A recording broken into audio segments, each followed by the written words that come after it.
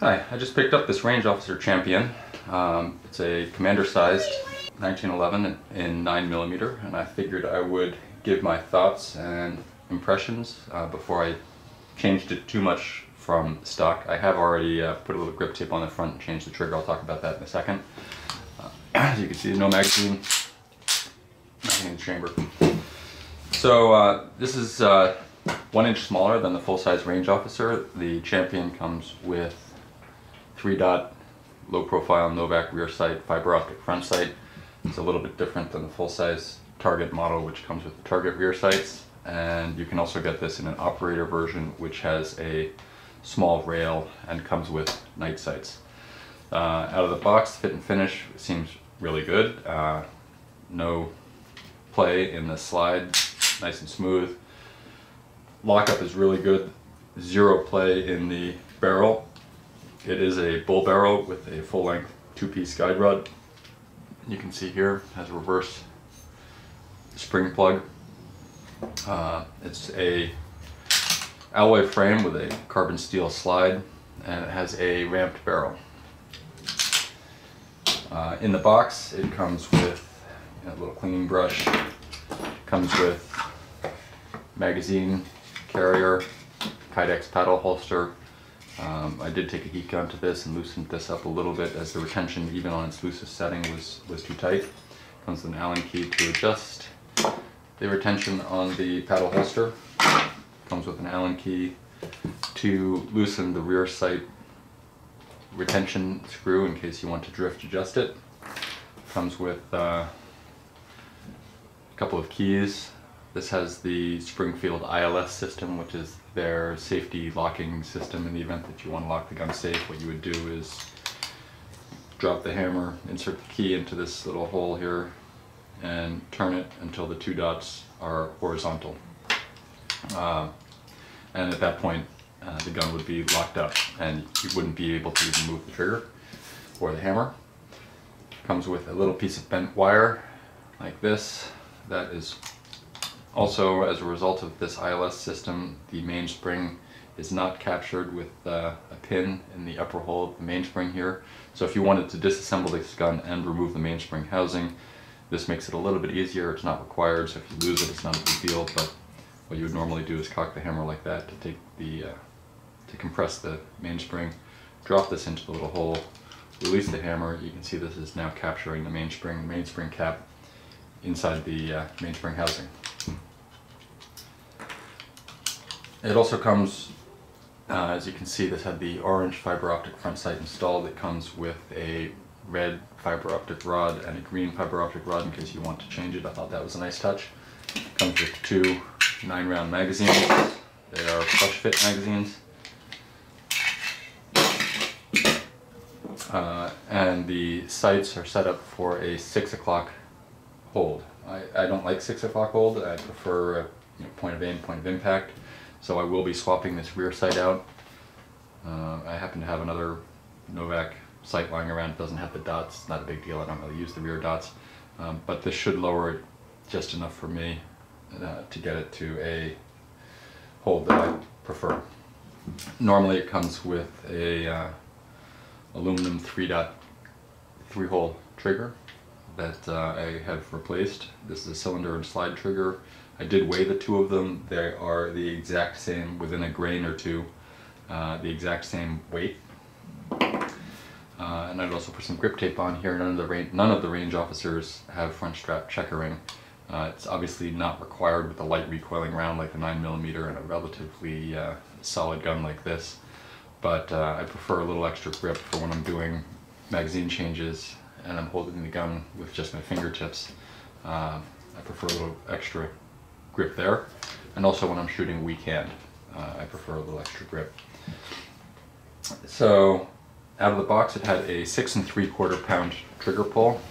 That's probably by design in the event that you planned on carrying this, or maybe it's to make it Massachusetts compliant or some other states that have conditions on the trigger weight.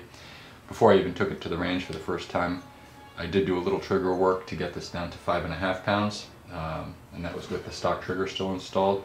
It still had a little bit of a hitch or catch partway through the trigger pull, and I realized when I put this replacement cylinder slide in, it didn't quite fit into the frame, which made me take a closer look at the stock trigger.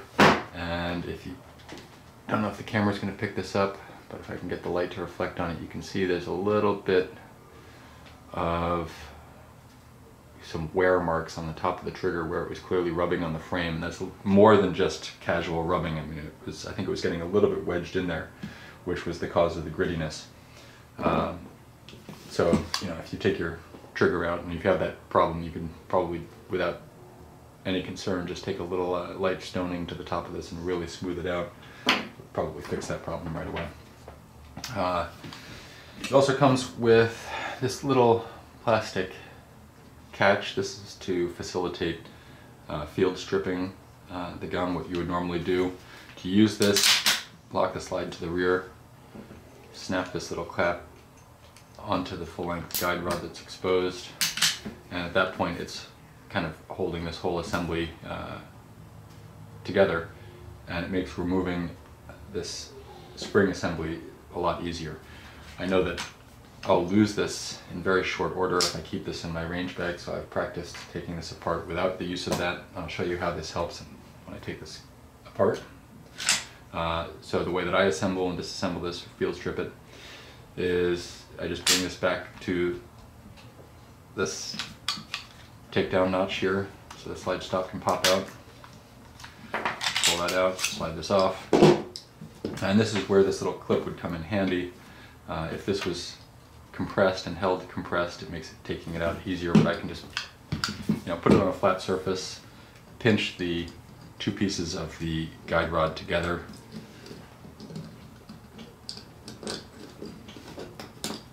like so, and just lift it up over the barrel bushing, and then you can take the reverse spring cap out.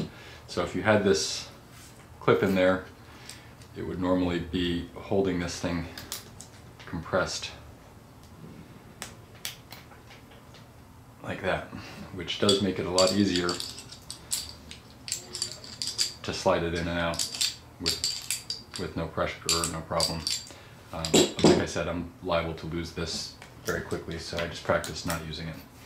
While I have this apart, let me talk about one other issue that I found, and that is that the chamber is quite tight. Now, it's been perfectly functional with any factory ammunition that I've tried, but a lot of my reloads, it has had some problems returning to battery, where they don't quite drop in. You can see that this one is sitting just a little bit proud of what would be the breech face right here. Now I could push that in where it's binding up. You can see there's a shiny ring right here. It's binding up right there, where my resizing die doesn't get down all the way to the base of the cartridge. So to fix that, I did order a Lee undersized resizing die that's supposed to reach down a little bit further, but I'm still probably going to ream this out 1/1000th or so. I don't want to make it any deeper. The headspace is good, the rifling's in good position, but I do want this a little bit more forgiving for my reloads. If you're using factory ammunition, I'm sure that's not going to be a problem for you. Reassembly is just the reverse. Slide the barrel in. If you're not using that plastic catch, it's easiest if you put the spring plug in there first, insert the end of the spring, and again, just pinch these two parts together as tight as you can. It pops right down on there. Slide this back on. Line up the link with the hole. Drop your slide stop in there. Get this back to the notch. Slide it in. Good to go. Function check. So accuracy, I took this, like I said, I took this to the range, throw up a picture of the target and some comparisons that I did. I didn't have another 1911 and 9mm to compare it to, so I was comparing it to this SIG P229, which weighs almost the exact same weight.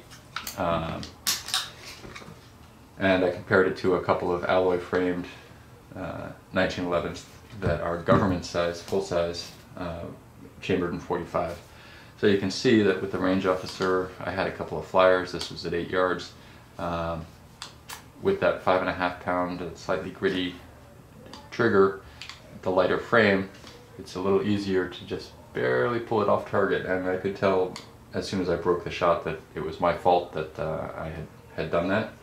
So since I've gotten back from the range, like I said, I replaced this trigger to get rid of that last little bit of grit, and I did a little bit more work on the hammer and sear to get it down to 4 pounds 1 ounce, which is pretty much exactly where I like it. If you're not comfortable working on 1911 triggers and sears and hammers, I wouldn't recommend doing it yourself. I do have all the proper jigs and stoning tools and stuff like that, so I do it myself, but otherwise I would suggest sending it to a qualified smith. All in all, I am very happy with this gun. As you can see from the targets, it's plenty accurate. My primary purpose is not for carrying this, but for range and some quick action pistol shooting events and things of that sort. But if you did want to carry it, I think it's a great carry weapon. I would probably get it in 45 if I was planning on carrying it, and probably wouldn't have done any trigger work, because I think, you know, a 5 to 6 pound trigger is probably more appropriate for a carry piece than the lighter 4 pound trigger. Other changes that I plan on doing to this gun, as I mentioned, I will be changing out this rear sight, and I'll probably do a separate video on that, which would also demonstrate the sight pusher that I use, sort of a universal sight pusher. I'll be changing out these grips. I like the look of the wood grips. Kind of wish they hadn't put the range officer champion right here, but for me, these double diamonds here and the Springfield logo, where there is no checkering on the grip, mean that this portion of the grip is just a little bit slicker, and that's exactly where I'd actually prefer to have a little bit more grip, so that when my hand comes over and hits, it actually rides right on that smooth part. So I'll be changing these out for probably some VZ operators or something similar. So replace the trigger, that was just for aesthetics more than function. Replace the sights, replace the grips. I will probably be putting a Ed Brown magwell on here, again for my kind of action pistol-y type events, which will mean that I'll be ditching the ILS system, because I'll be replacing this mainspring. So most likely this is the magwell that or one like this that I'll be putting on there. It's just an Ed Brown 2-piece magwell, and I have to replace the guts of the mainspring housing when I do that, because it's not compatible with the ILS system. So that was just a quick look at the Range Officer Champion. Again, commander size, 4-inch barrel, full-size grip. If you're thinking about one, I'm very happy with this gun. I think it is a fantastic piece.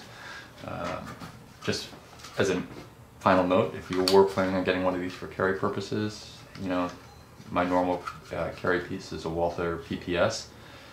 This is a holster for the PPS inside the waistband, and you can see that it actually fits right into that holster. Obviously this is a little bit longer than the PPS, but from a thickness perspective, I mean, it fits right in there very nicely. So it's about the same thickness, and I prefer the thickness of these single stacks over the thickness of something like the SIG double stack or Glock double stack, which is just a little bit too thick for me for inside the waistband to be comfortable. But fantastic gun overall. Very happy with the purchase. I think if you pick one up, you should be very happy as well. Just don't complain about the sights. It is a 6 o'clock hold. It's clearly stated in the manual. That's what it is.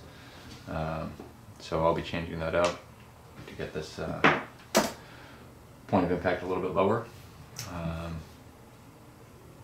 But that's it. Springfield Armory Range Officer Champion, commander size 1911 in 9mm. Thanks for watching.